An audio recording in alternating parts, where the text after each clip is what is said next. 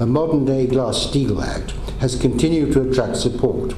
The main benefit this would bring, relative to structural ring fencing, is that it would eliminate loopholes from the ring fence and better ensure that the distinct cultures of retail and investment banking were not cross-contaminated.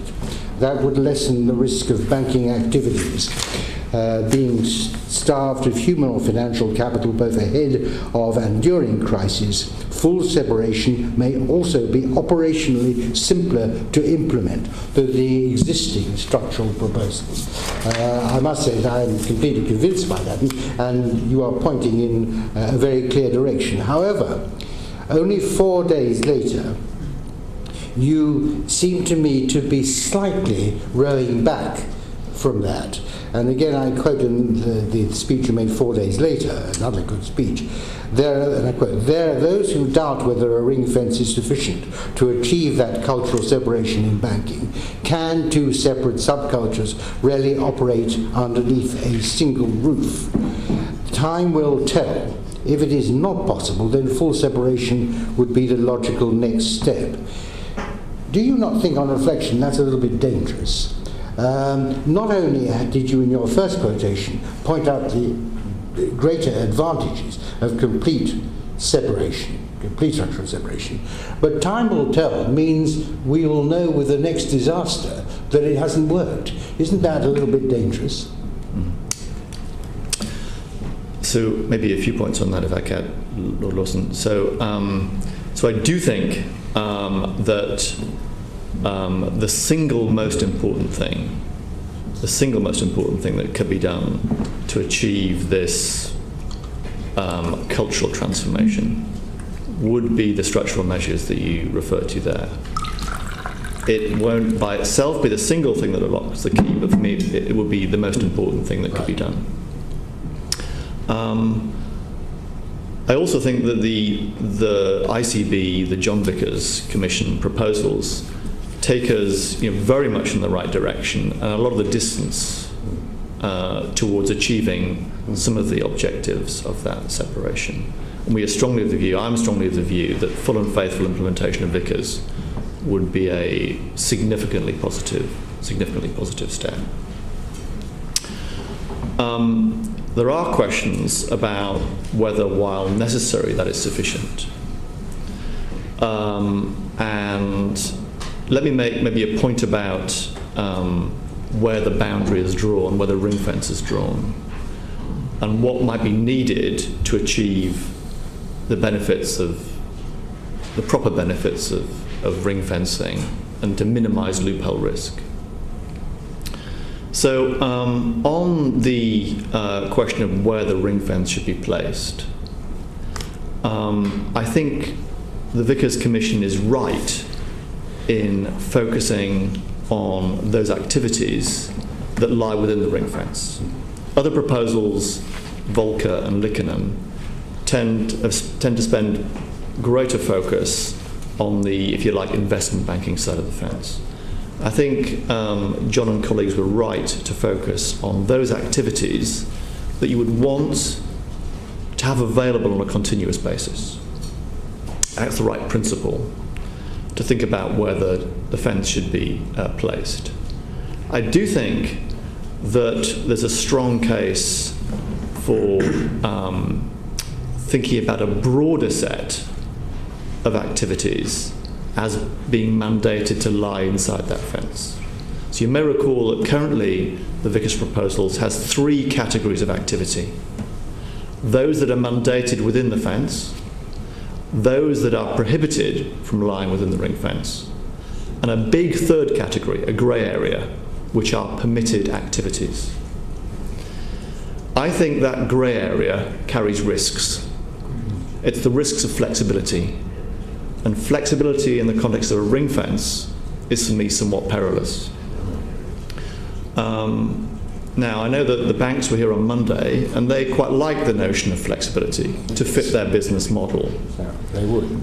The question is, for us, from a prudential perspective, is flexibility our friend? And previous ring fences, as Paul Volcker said, have tended to prove permeable when they have too much flex in them. and that I think is a risk. So personally, I think there is a case for thinking whether the set of mandated activities inside the ring fence ought to be broader. For example, currently, loans to SMEs, trade finance, mortgages are not mandated to lie within the ring fence. They are all activities, I think, that we would view as needing to remain in continuous service if a bank were to get into trouble. So I would personally prefer a somewhat clearer ring fence, less grey zone, drawn in a somewhat different place than is the case currently under the Vicar's proposals. Okay, well, precisely where the dividing line is drawn is obviously very important. But what I would like to home in on, which I think is, and this is, you said, speaking personally, and I'm asking you personally, not the sort of collective wisdom of the Bank of England, enormous though that is, which would you personally prefer to see? What you described in this speech, which I quoted, as a modern-day Glass-Steagall Act, or the approach which the government is embarked on at the moment, which is embodying the Vicar's ring fence. Which would you prefer? So I think in minimising the loophole risk, the points are made about where the boundary is and its clarity is important. I think if the ring fence is to work, the way it operates is crucial. I would say the following ingredients are absolutely essential if this ring fence is not to prove permeable. One is entirely separate governance. The second would be entirely separate risk management. The third would be entirely separate balance sheet management, treasury management. We could not have debt issued out of a holding company because its cost would then be the blended mix of the two activities. Right. Complete with implicit subsidy. Right. I would have completely separate remuneration structure. I think we ought to contemplate completely separate human resourcing, if there is indeed this cultural issue that we've been discussing. I think with those ingredients, I would have a degree of confidence that many of the benefits of full separation could be achieved. With one extra point, if I may, which is I was struck by the point made, I think by you, Chairman, in the testimony provided by Martin Taylor, where you floated the idea of having as a backstop, perhaps as a legislative backstop, the possibility of separation if the ring fence proves permeable or impossible to police. I think it's an idea that is worth thinking about. I can see some attractions to that from an incentives perspective. What it makes clear, I think, is that if, for whatever reason, the ring fence doesn't work as planned, the next step is not to remove it entirely, but to go with the next step, the logical next step, in the words I used in the speech you mentioned. I think that could be, having not thought it through fully, that struck me as quite a clever way of ensuring that Vickers is implemented faithfully and achieves what it's meant to achieve. Put differently, what have the banks to fear in having that? The only reason they would be against that is if they planned to work round or game the ring fence. Right. So for those that don't plan to do that, it's costless. For those that do plan to do that, it puts their incentives back in the box. So that would be in the context of the bill that you're considering, I thought that was an idea that warranted some careful thought, and it struck me the incentives, back to that incentives point, that created would be very powerful for ensuring that the ICB proposals were implemented faithfully and delivered what they intended. One final question, if I may. Leaving aside the point, it seems to me that your version of the Vickers ring fence, which is a logical one, would produce a totally impossible governance problem. But putting that to one side, the speech that I quoted from you is called On Being the Right Size. And you made the point very powerfully that too big to fail was too big and we need smaller banks. Would not what you call a modern-day Glass-Steagall be, which they separate up the universal, cut the universal banks in half, if you like, would that not be one way, not the only way, of getting, another advantage would be getting banks closer to what you consider to be the right size. It would. It would. I think it would be among the measures that could be taken to tackle the too big to fail problem.